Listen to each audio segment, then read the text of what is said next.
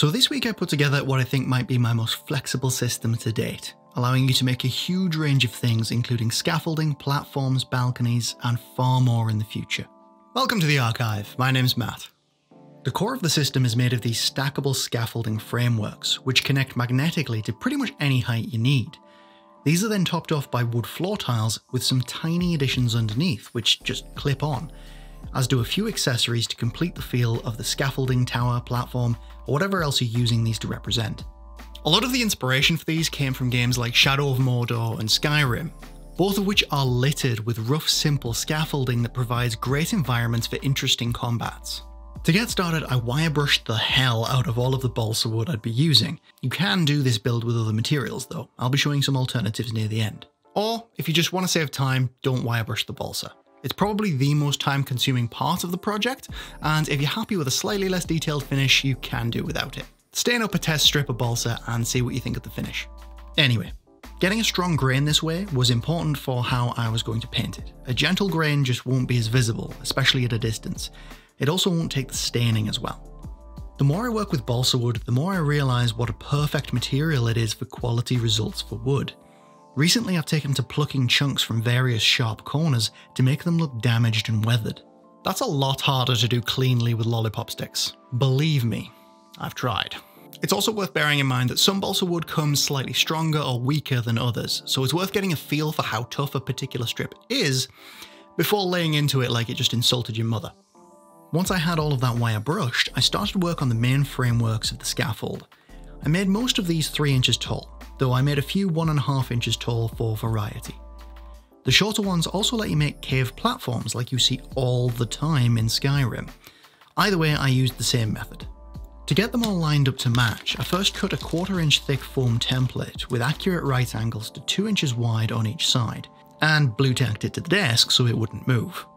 With that in place, I could line up my 1/4 inch balsa beams on either side, lined up with the bottom, and then use gel superglue for my 1/4 inch strips to put them in place from corner to corner.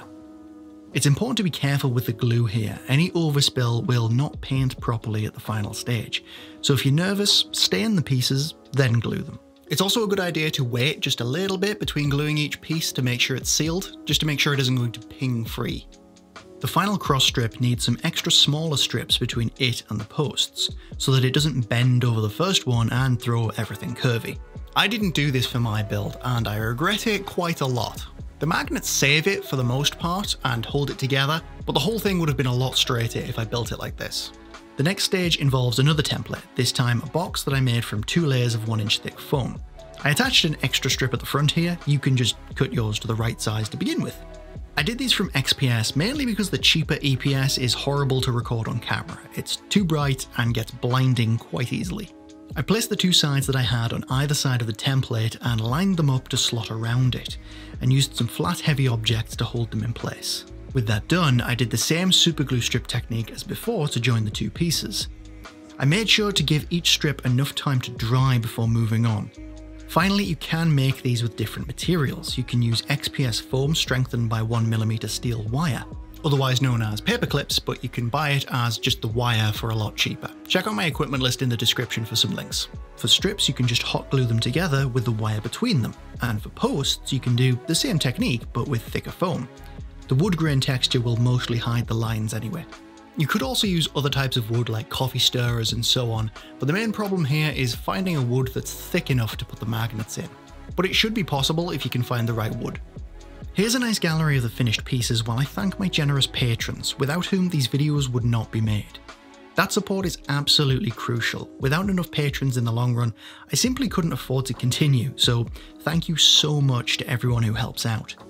There's also a bunch of benefits to being a patron, because I really like to say thank you, including templates, printables, bonus videos, live streams, and polls on what exactly I make next. So if any of that sounds good, please check it out. Now for the connections. I aimed to minimize the magnets for this build. Heresy!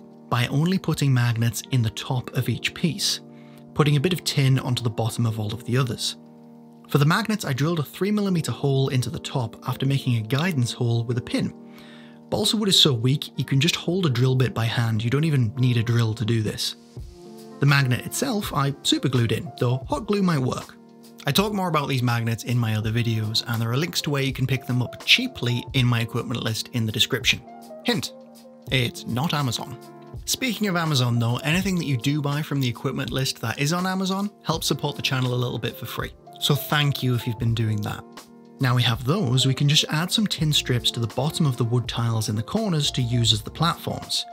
On a few, I also added tin to the centre, so I could have 4 tiles on one scaffold as a sort of wider tower.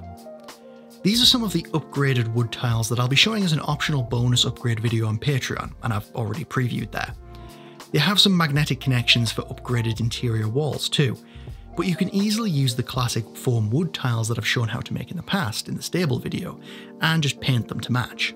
These are what hold the platforms together at the top, and generally give some more stability when you're stacking them more than 1 or 2 high. I also made some half tiles to use as balconies, but also as bridges here between tiles, or platform areas that are wider or thinner, and so on. You can also use the rope bridge from the cobbled video to connect to these scaffolds. You can even use dull metal jewellery chain for the handrails thanks to the magnets. Though, if you're using a long bridge or lone towers, I'd add some counterweight to the other side by attaching some rivets to the underside of a half tile with a magnet. Speaking of balconies though, the one difference on the half tiles was using stronger magnets on one side. I did this to give a strong connection to the walls. To add connections to the walls, you just need to put some magnets on the outside of a few wall tiles that you intend to use with balconies. You absolutely don't need to add these to all of your wall tiles. They're very easy to add afterwards, and you only really need them on the ones that you're going to be using outdoor balconies on. To do this, I melted a hole underneath to line up with the balcony tile, leaving a thin layer of foam or whatever the facing of the tile is between them. I then popped in the magnet, put the balcony close, and let the magnet flip to match it before hot gluing it in place. I used a stronger 6mm magnet on the side where there was more space in the bottom, and a 3mm one where the gap is a little bit tighter. Together, these give just enough grip to hold the balconies with models on top, and mean you don't need to make whole wall tiles just to have balconies attached, which saves a lot of time. Worth a few magnets, I think. If you still use card tabs, you could also still use that system by adding it to the bottom and slotting an extra long one in. I also made some quarter-sized tiles to use on corners, again with stronger magnets on 2 sides, in this case the 2 next to each other. For placement, I put the 2 next to each other and then one exactly opposite of each of those. These can let the balconies extend in all sorts of weird and wonderful directions, or they can be used to let them fit onto a concave corner, even on the outer wall of buildings. To really give them some flexibility, I also made some 1/2-inch strips with tin on either side to close the gap when placing on outer corners like this. Quick, easy, and lets you use these pretty much anywhere. Hang on a minute, that's an elfin safety risk, that is. Where's the railing? I was getting to that. The railings are also very simple. Made of balsa strips, they attach to the floor using tin hidden on the inside. They are the easiest thing in the world to make, so I bashed out a whole bunch of them. I used leftover balsa from the 3-inch strips I used for the floor tiles to make the base 1/2-inch strips to the same length, though you could just use 2 1/4-inch strips and hold them together with the tin strip that I was going to super glue on the back anyway to attach to floor tile magnets. If you use card tabs, you can super glue a card tab to the bottom of each of these with a strip of wire for strength and use them as the card tabs. I made some full length and some half length, which lets me wind them pretty much around any structure I build. For the actual railings, I used 1/8 of an inch balsa strips spaced out with a 1/2 inch between them, with each end starting a 1/4 inch from the edge, which then ends up giving a similar gap between pieces.